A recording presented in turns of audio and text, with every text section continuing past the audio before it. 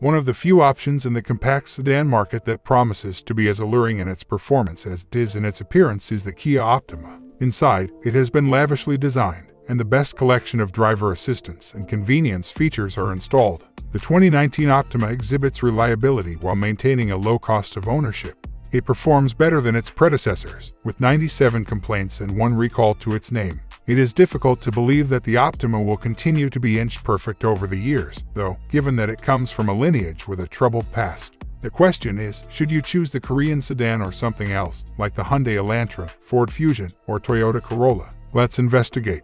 It's the Car Problems YouTube channel. Subscribe and let's get started.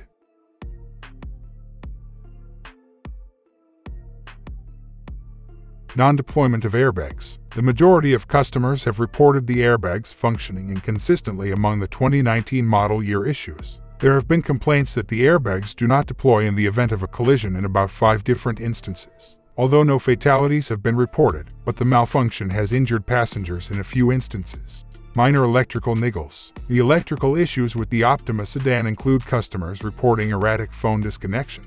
When this happens, the infotainment system's power eventually runs out, depriving the users of features like the Sirius XM radio. Vehicle's failure to crank up.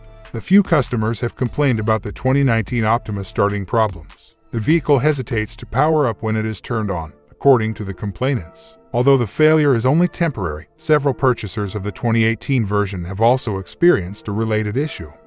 Explosion of the sunroof. A few Optima purchasers reported the sunroof shattering, without any impact or incident. Failure of the braking system. The Kia's braking system is the subject of another reported mechanical issue with the sedan. The vehicle's brakes have been known to unexpectedly disengage. As a result, even when the brake pedal is pressed, the car won't stop moving.